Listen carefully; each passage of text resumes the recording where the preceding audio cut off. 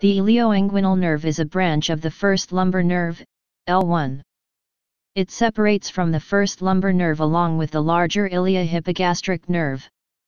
It emerges from the lateral border of the psoas major just inferior to the iliohypogastric, and passes obliquely across the quadratus lumborum and iliacus.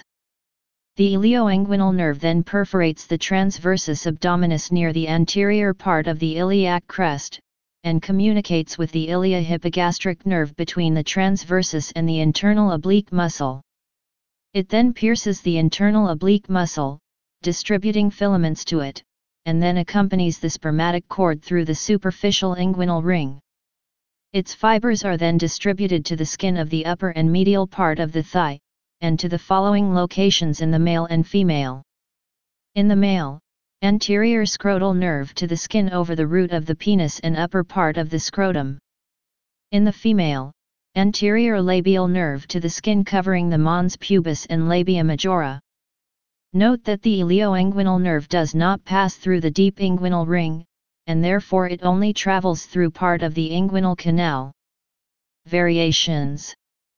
The size of this nerve is in inverse proportion to that of the iliohypogastric.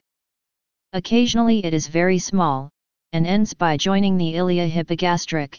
In such cases, a branch from the iliohypogastric takes the place of the ilioinguinal, or the latter nerve may be altogether absent.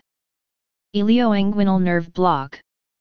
The ilioinguinal nerve is clinically important when considering an ilioinguinal or iliohypogastric nerve block.